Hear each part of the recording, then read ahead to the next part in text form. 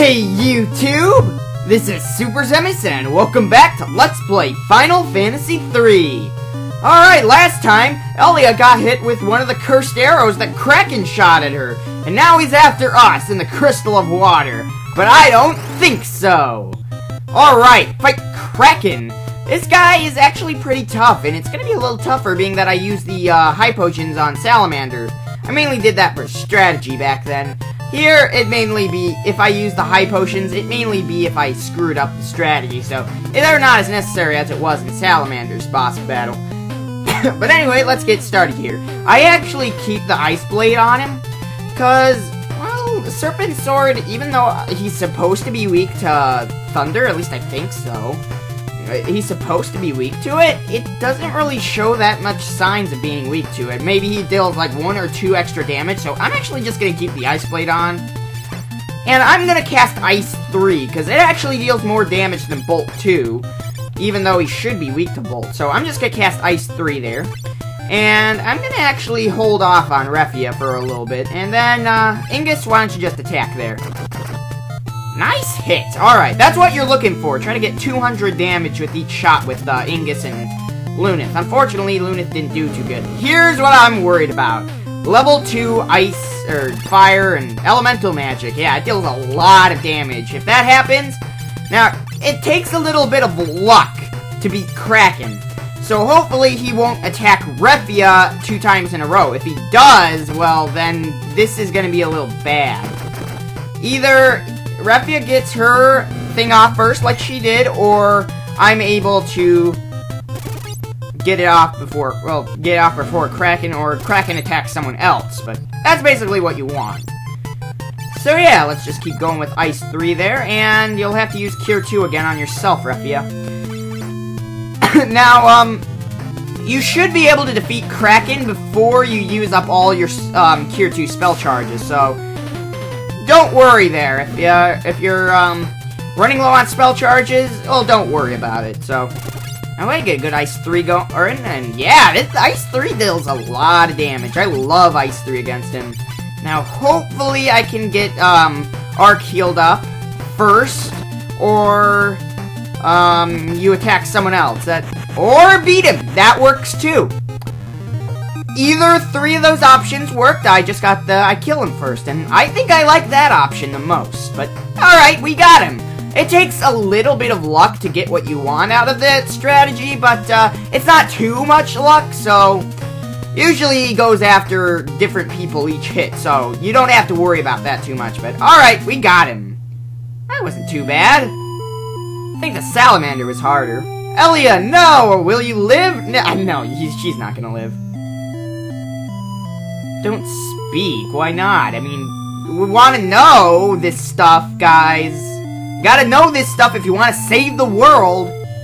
Anyway, instead of the water crystal giving us the jobs, Elia gives it to us. Gives it to us for it. I don't even know what I just said there.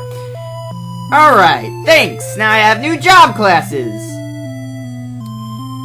All right, we'll save the world for you. Refia! I mean, Elia! Well, looks like Elia's dead. You know, I would feel a little more emotional with the music. The music is great here, and I think that throws off the mood, but, or not throws off, it throws it off, but it gives the mood, it gets the mood going, but, I just don't really connect with Elia too much, so that's why I don't really feel too emotional for it. If we had more character development out of the characters and Elia, which this game, there is minimal character development, if that. So, honestly, if there was more plot oriented, I'd probably feel for it, but oh well, it looks like we're gonna die. That's it, we're dead, game over, that's it. But for I don't know, saving the water crystal, the world becomes anew. Yeah, the world was below the sea, as that guy said, remember? So, yeah, alright. Wait, where are we? Are we in that town? I guess we're in that town. How'd we get here?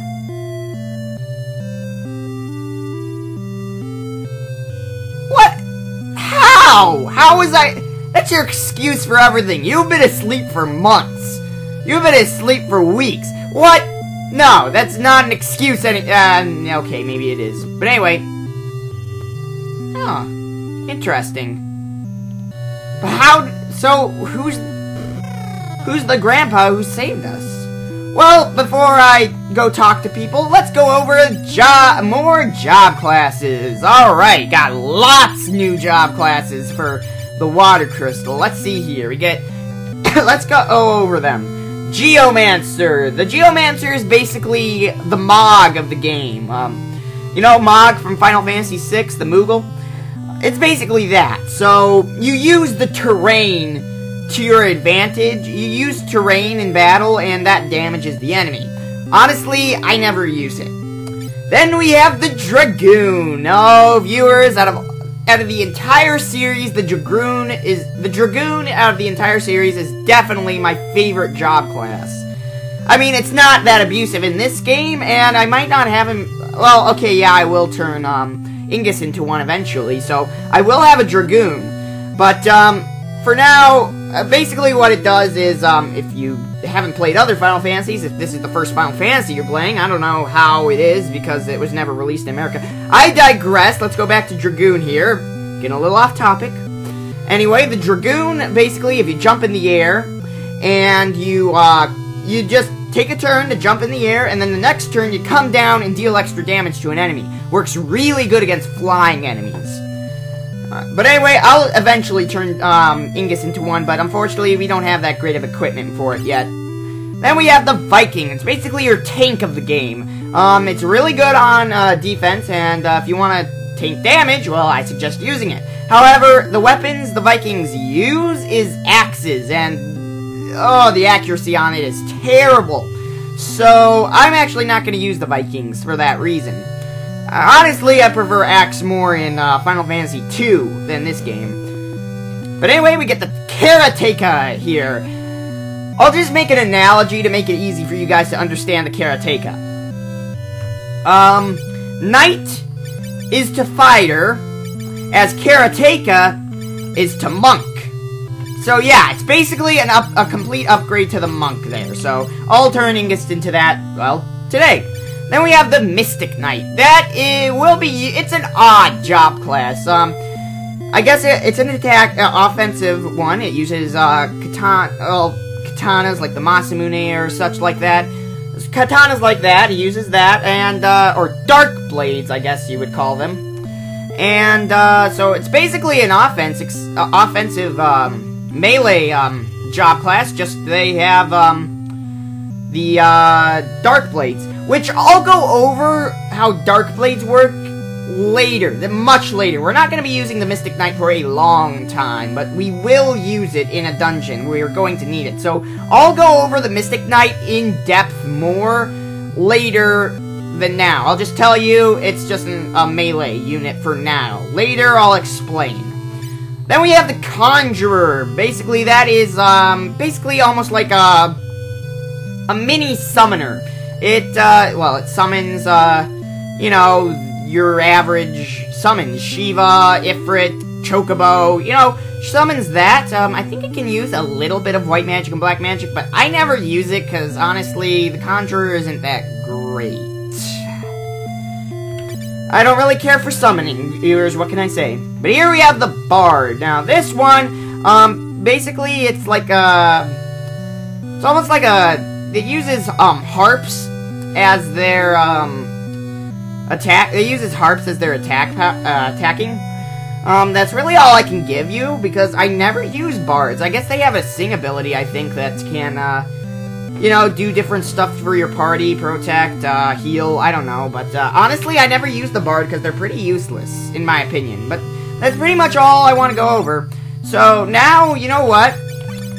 Ingus, why don't we remove your equipment there, and I'm actually going to go for Ingus, and I'm going to turn him into a Karateka right now. Alright, yeah, much better for attack power. We'll see the greatness that we can get from the Karateka. I also want to keep him in the front row, by the way. But anyway, now with that over, well, let's, you know what, let's talk to people now. I guess I can go with a longer video today. I want to explore the entire town before the end of the day, so... You're welcome. I guess they already said that, but anyway. Really? Well, I wonder why it's that. Let me think. Goldor? What? That means I can't get my ship? Oh, we're gonna have a big talk with that guy. Oh. What? Oh, so yeah, remember... Well, I don't know which NPC it was, but one NPC earlier in the game was talking about how, I think it was in the Ancient's Village, about, 1,000 years ago, there was a flood of light. Well, now there's a flood of darkness in this game, so yeah, back 1,000 years ago, you got the Dark Warriors who, were helping to avoid the flood of light. Too much of a good thing, viewers, that's what it is. Oh, no, well, I guess... We're gonna have to get after Goldor, and he has a crystal? Huh. Made of gold. Huh. We're gonna really talk about this Goldor guy, huh?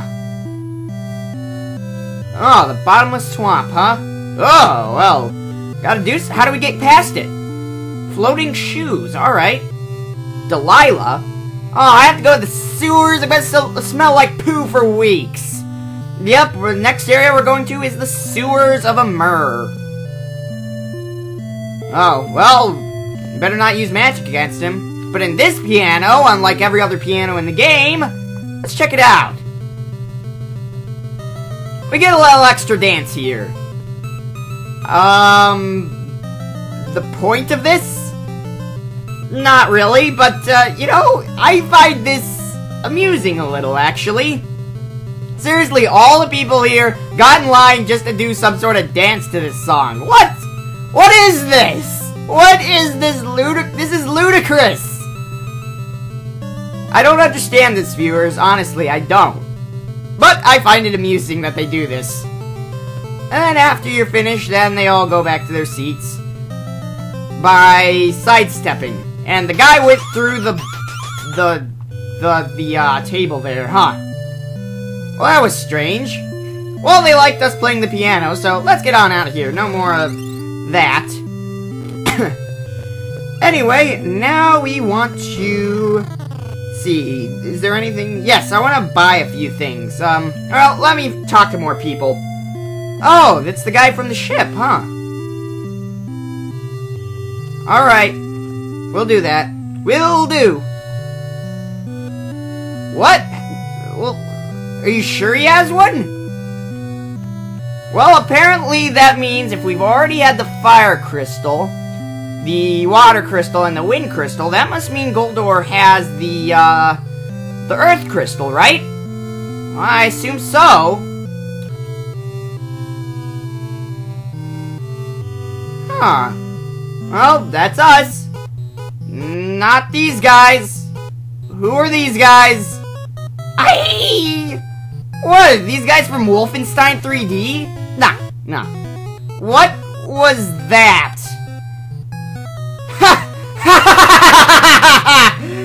Oh, those guys are idiots. Those old coots! Anyway, I guess I'll talk to some more people then. Well, now what? Oh, no. No, not again! Get out of here! Frickin' old men. What's the point of that? No, I don't want to go through that again. Old Jiro. Well, old Jiro, we'll have to talk to him then. And he lives... Oh, alright, I've kind of already been there, but he lives right in here. Hey, Jiro. What do you want? I don't even know what I'm referencing. Floating shoes. I like in the DS version they call them the Levygrass shoes. I like that name better. Oh, well, I don't care because... Yeah, we're the real legendary heroes, not the ridiculous guys that are right next to the wall listening into... What are you guys doing? What's wrong with you guys?